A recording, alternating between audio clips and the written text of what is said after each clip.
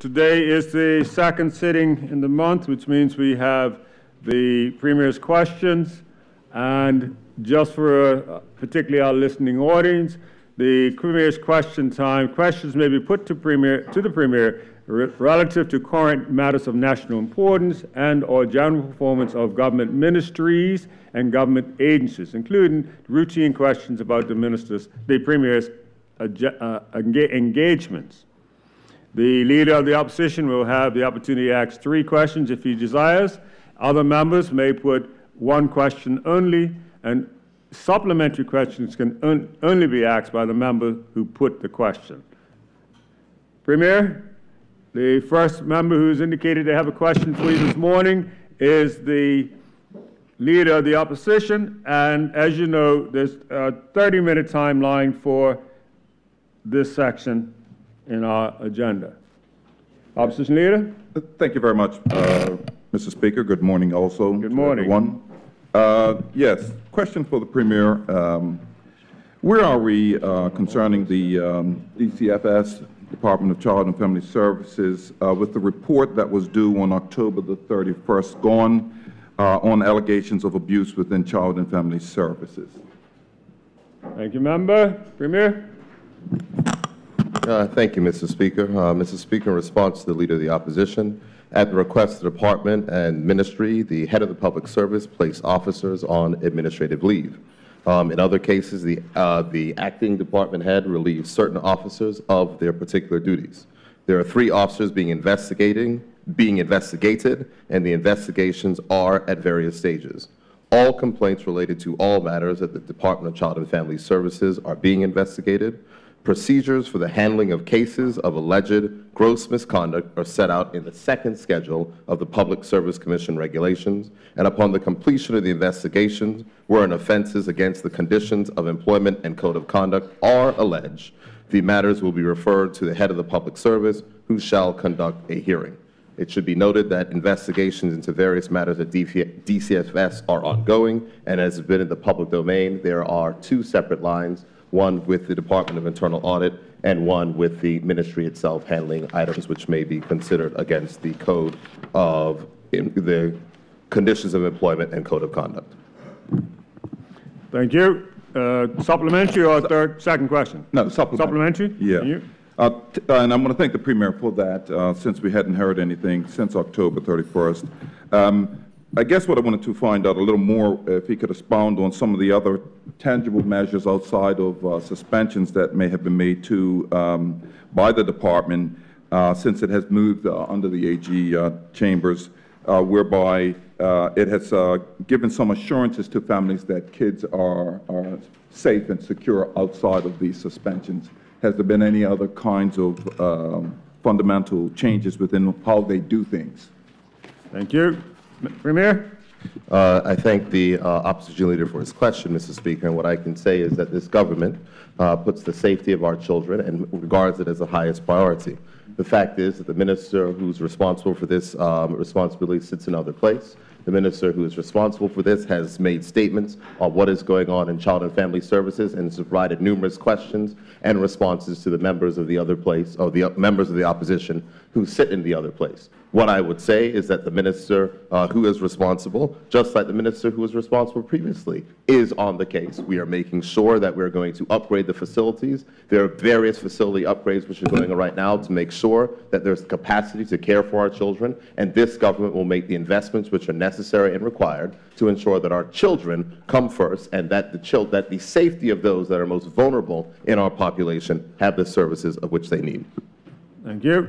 Supplementary, new question? Yes, supplementary. Second supplementary, Yeah. your last supplementary on that question. Yes, taking that into consideration, there's been a lot of attention to this particular department, as we can see played out in the public. And so I guess what I was trying to understand, as far as there's been talk about efficiencies, making it more efficient, knowing that the AG Chambers has been under stress already, by moving it into this area, does the Premier believe that with the attention thus far, that it may have been a mistake of moving it, disbanding the former ministry and moving this particular department to the AG's chambers, when we know that the former minister was doing such a good job?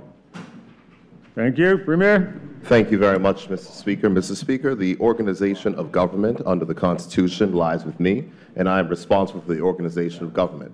After 16 months of examining the way in which things stood, I decided to make a change in the interest of efficiency and better service. The changes which I have made, Mr. Speaker, in my belief, will better serve the people of this country, our children, our seniors, those on financial assistance, those in sports, and those within labor. And so for that particular instance, Mr. Speaker, I support clearly the decisions which we've made, and not only is that supporting the decisions of which have been made, but it is my belief that it will yield to better results for our students. So to answer the question, no, I am not second-guessing my decision, Opposition Leader. It was the correct decision, and it will yield better results for our children. Thank you, Premier. Now, you used the supplementaries on your first one. Would you like to put a second question? Second question. Second question? Thank you, Mr. Speaker, for obliging me. Certainly since the process of setting up Sandbox that introduces the regulatory testing environment, which we are now calling Sandbox, I wanted to find out if the Premier can let us know, since July, I believe it was 1st, how many temporary Sandbox licenses have been approved? Thank you. Premier? Thank you very much, Mr. Speaker. Mr. Speaker, if he's speaking about the insurance regulatory sandbox, yes, that is a matter that will fall underneath the Bermuda Monetary Authority. I do believe that they publish all licenses which are issued on their website, and those particular matters will be in the public domain. However, I will ask my colleague, the Minister of Finance, to follow up and provide an answer to the Honorable Opposition Leader on that particular point. Thank you, Premier.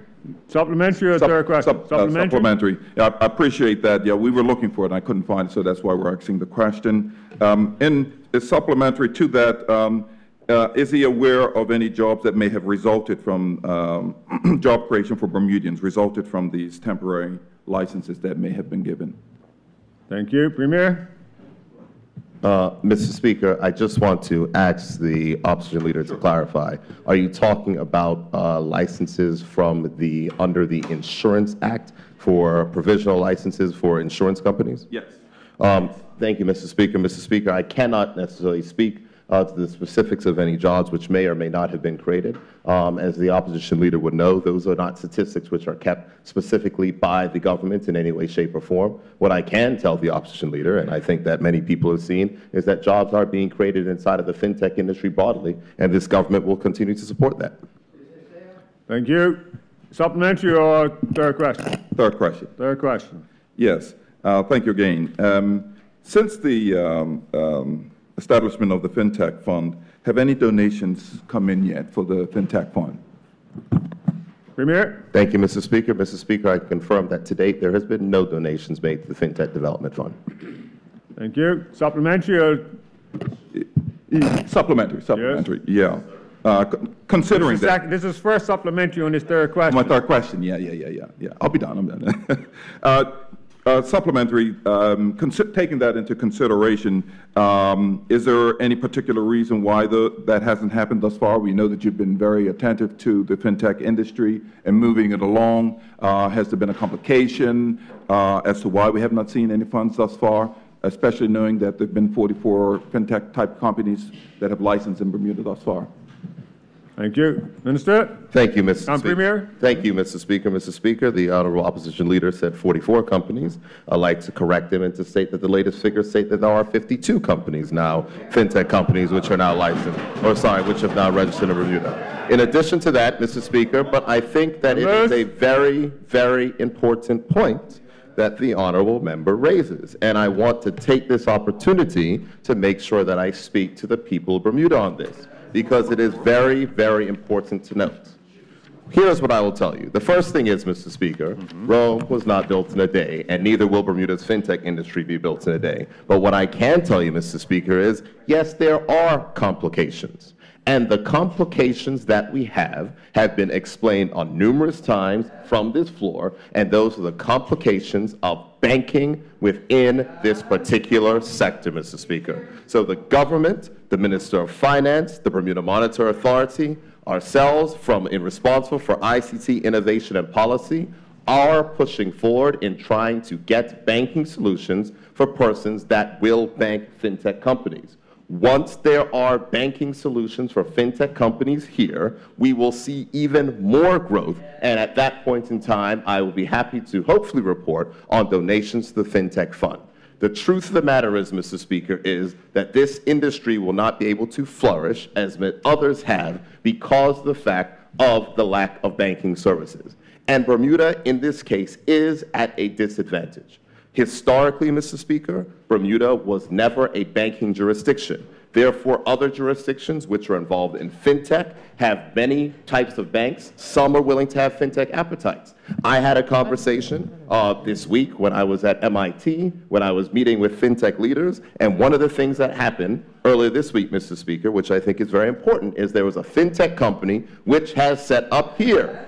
And the company which is set up here, Mr. Speaker, very, very key point. The company that's set up here took 6 months and was not able to open a bank account in Bermuda and had to open up a bank account in the Bahamas.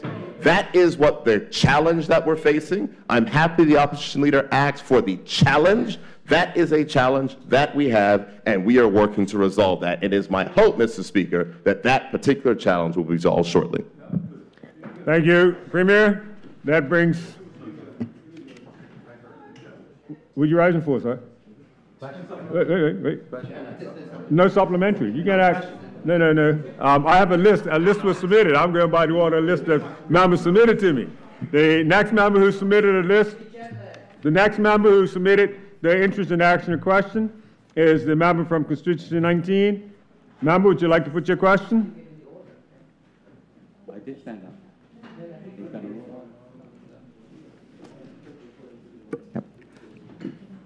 Mr. Speaker, through you to the Premier.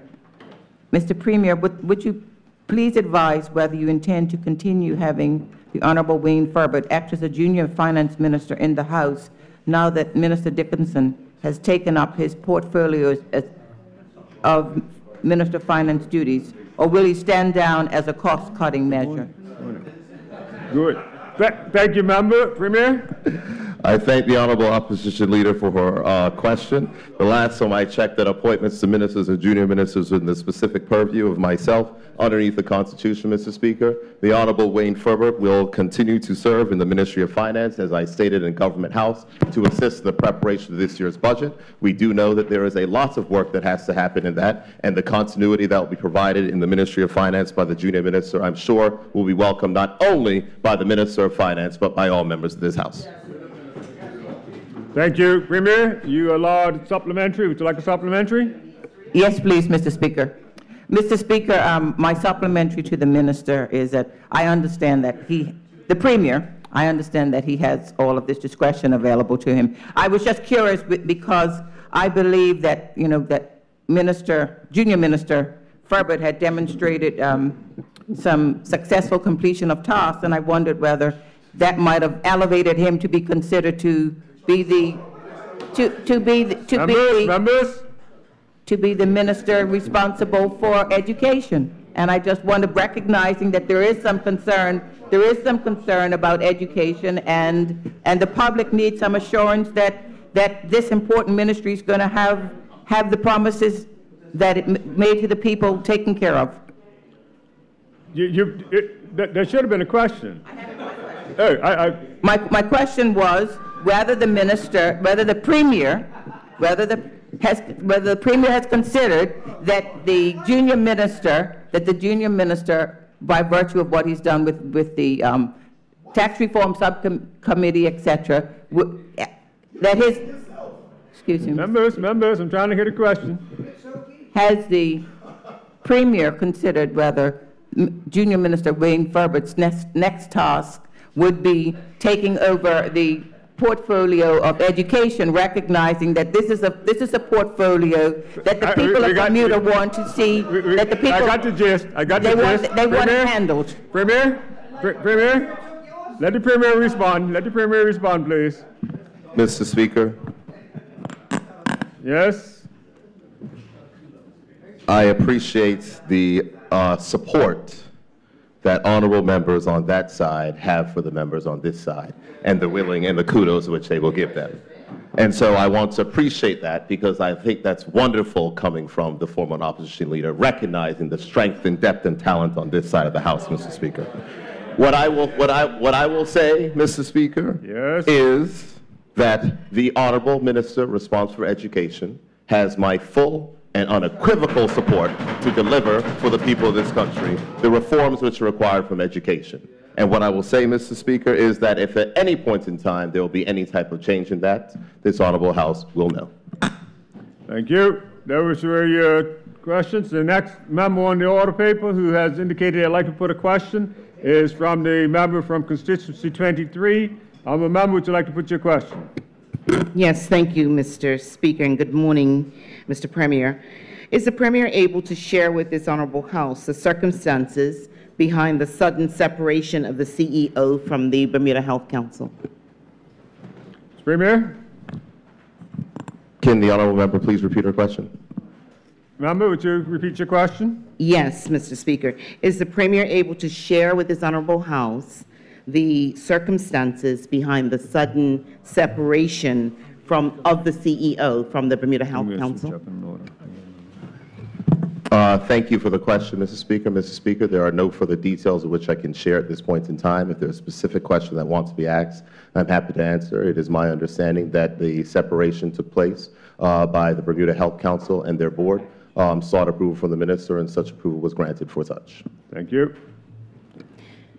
Second question, supplementary? Supplementary. I only have one no second question. I have first supplementary, yes. And that is, can the Premier undertake to advise this Honorable House the conditions, the terms of the separation package that may have been offered to the under the separation agreement? Thank you. Minister, Premier? Mr. Speaker, the undertaking that I can give this Honorable House is that as much as can be disclosed publicly and or privately, I will undertake to do so.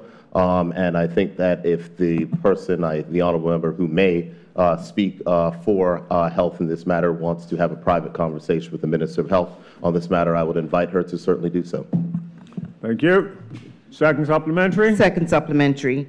Is there a contingent liability for any legal fees in respect of any possible challenge as a result of the separation? Premier? Mr. Speaker, I do believe that there is something regarding standing orders regarding the answering hypothetical questions, and so I'm going to decline to answer that question. Thank you. Those are your questions answered. Asked. The next member on the order who put in a request is that of the Deputy Speaker. Deputy Speaker, would you like to put your question up? Thank you, Mr. Speaker. Mr. Premier, I'm pleased to hear the news that the government has sought to appeal to the Privy Council the decision by the Bermuda courts to strike down this Parliament's will in passing the Domestic Partnership Act. Can the Premier please advise this Honorable House the cost to date for this appeal? Thank you. Premier? Thank you very much, Mr. Speaker, and I appreciate the question from the Honorable Deputy Speaker because it gives an opportunity to clarify information and misinformation which may be inside the public domain, where there have been persons that are quoting very large figures for the government regarding the expenses in this particular instance, in this particular case. What I can confirm to the House is that for the original appeal to the Court of Appeal, the cost borne to the public purse was £41,750, which equates to about $52,000 or $53,000, depending on the exchange rate, and which, of course, depends on British politics daily. And then the regards for the appeal, the drafting of the grounds of appeal and provisional advice to the Privy Council, that stands to date, Mr. Speaker, at £11,250. Thank you. So it's supplementary? No? Okay. The next member on the list is the member from constituency 10. Would you like to put your question? Good morning, Mr. Speaker. Good morning, colleagues. Mr. Speaker, just for the record, the questions asked to the Honorable Premier in July 13th session still have not been answered. The question for the Honorable Premier in this session in question period, as the Minister of Finance, Premier Burt, you issued a license under Section 4AA of the Companies Act, which allowed land held by Bermudians, the building known as Victoria Hall at 11 Victoria Street, to be sold to arbitrate. Question to the Honorable Premier. In the application, what was the proposed use of the building? What were the proposed business operations to be housed in the building?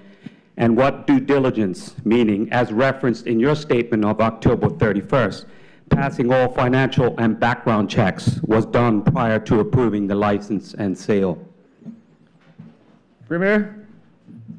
I thank the honourable member for his question. I am uncertain as to whether or not the particular items of which he's asking for are disclosable, specifically the use of the building, the intended use of the building. What I can state is that I cannot recall without notice what those specific measures were inside of that document, but I will ask the Minister of Finance to forward that if it is able to be disclosed. What I can tell the honourable member is, in a broader context of the question which he asked about the purchase for the building and the request for the purchase of the building, I will just explain to him the process is as follows.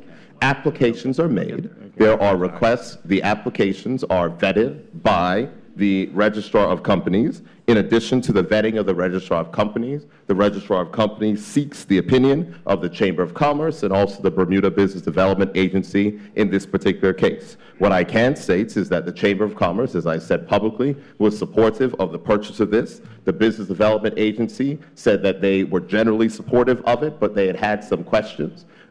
Based upon the questions, Mr. Speaker, there was enhanced due diligence that was done, that was requested by myself to at the highest levels, which is what is allowed internally. Those questions went to the Assistant Financial Secretary. The Assistant Financial Secretary went to the Financial Intelligence Agencies and made sure they completed background checks at the International Interpol system for all of the various directors. Those background checks came back with no objection, and given there was no objection from the Registrar of Companies and support by the Chamber of Commerce, the registration was approved by myself as the Minister of Finance. Thank you. Supplementary? Yes, Mr. Speaker, but just a quick comment. If Bermudian land is sold to a non-Bermudian business, let's keep it to I don't the think question. there should be anything that is kept from the public. Keep it to question. Mr. Speaker, supplementary question. The Honorable Premier said in his statement that financial and background checks were done. He just answered the question by saying they were done by individuals involved. Who are the individuals involved with financial and background checks were done? Premier? Mr. Speaker, I think that there's one thing that the honourable members should know is that the ultimate beneficial owners of companies is not something that is publicly disclosable. And I think that is something that is supported from that side of the House and this side of the House. What I can tell, and so I'm certainly not going to use the privilege of Parliament to disclose information that comes to me in confidence out in the public nature, because I think if we start going down that road, then I'm quite certain that there is a whole lot of business inside of this country that will be challenged. But allow me to speak again for the particular record. There was an application, Mr. Speaker, to purchase property. That application goes through the exact same checks as any other application goes through. It is reviewed by the Registrar of Companies. The Registrar of Companies seeks the advice of the Chamber of Commerce and the Bermuda Business Development Agency. Those reports came back to me. I analyzed those reports. I held the file after it came from the Registrar of Companies for about a month to make sure that additional due diligence was carried out so that we could be completely satisfied, especially in light of the comments and attacks which have come from that particular honourable member. I wanted to be absolutely sure that the government could stand up and say that we have done the checks which are required. We did those checks, we went to enhanced checks, and those enhanced checks came back clear from that level, and therefore I was satisfied that the account could be, that the approval to purchase the property could be approved. Thank you. This is your second supplementary. Yes, Mr. Speaker. If asking questions is an attack, then we live in a different world nowadays, Mr. Speaker. Second supplementary. Wait. Take your seat. Take your seat. Let me caution all members. It's simply a time for you to get up and ask questions, not a comment. Save that for a motion to adjourn if you want to add to your comments. But when you rise to your feet, put a simple question. Continue. Thank you, Mr. Speaker. Second supplementary. Referring back to the Act, under the section of the Act 4AA2, if the application is in accordance with the policy approved by the Cabinet, he, being the minister responsible, if he consents to the application, and then in 4AA3, it may be subject to certain conditions that the minister considers appropriate to impose. Has the Honorable Premier in this case imposed any restrictions or conditions in this case as is allowed under the Act? Premier? Mr. Speaker, as I do believe that the actual license itself is a public document, I will undertake to ask the Minister of Finance to share so you can see the conditions. The conditions are the standard conditions which are attached to all, which I think it's for a period of 5 years and has to make sure that it's renewed after every 5 years. But I don't think there are any additional conditions out of the ordinary that are given to any other approval by non-Bermudian companies that are not fully beneficially owned by Bermudians to own property. Thank you, Premier. The next member who's on the list who would like to put a question to you, Premier, is the Government Whip from constituency 24. Member, would you like to put your question? Yes, thank you, Mr. Speaker. The Premier would have seen in today's headline that states that fintech company Burt JP is looking to fill 16 jobs in Bermuda. Does the Honorable Premier agree with me that despite the naysayers in the opposition, which we've heard earlier today, this government's commitment Just put your question. No sidelines. Just a question. Does the Honorable Premier agree with me that despite the naysayers in the opposition, this government's commitment to diversifying our economy and create jobs is bearing fruit? Premier? Mr. Speaker, I thank the honourable member for his question, and I do agree with him that the efforts that this government has been making into diversify our economy are certainly bearing fruit. What I can say, Mr. Speaker, is that I know that there are those that are skeptics. I know that those that will use statements in this House to ask, where are the jobs? Where are the jobs? Where are the jobs? The fact of the matter is, Mr. Speaker, as I said earlier today, Rome was not built in a day, and neither will this fintech industry be built in a day. I can assure you that Bermuda's insurance industry was not built in a year, and neither will the fintech industry be built in a year. But what I can say is that this government is on the right track, that we're heading in the right direction, and the proof is in the pudding. So, Mr. Speaker, for honorable members on that side who may be curious, they can, like other members of the public, can go on careers.bitcarbon.com and they can see a listing for a possible opening, I will see, for they able to apply for 29 jobs that are going to be located in Hamilton, Bermuda, Mr. Speaker.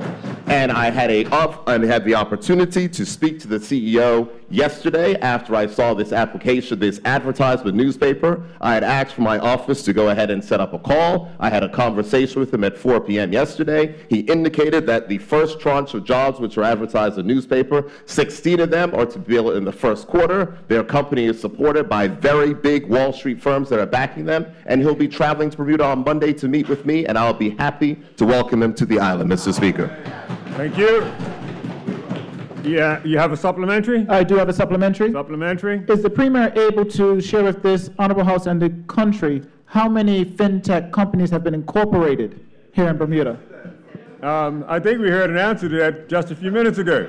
Premier, Mr. Speaker, I'm happy that the government whip has asked me to clarify because the honorable opposition leader said earlier, and I counted up the number when I received the message from the registrar of companies earlier today, and the number is, as it currently stands right now, 52 incorporated fintech companies in Bermuda, Mr. Speaker. Thank you. The next member that's on the list, the next member who's indicated I'd like to put a question, members. The next member who's on the list this morning would be that of the member from constituency 11. Would you like to put your question? Good morning, Mr. Speaker. Good morning, Bermuda. Honorable Premier, there's some speculation about the amounts paid for consultants for this new bus schedule. Can you clear that up for us, please, sir? Thank you very much, Mr. Speaker. I thank the honourable member for his question.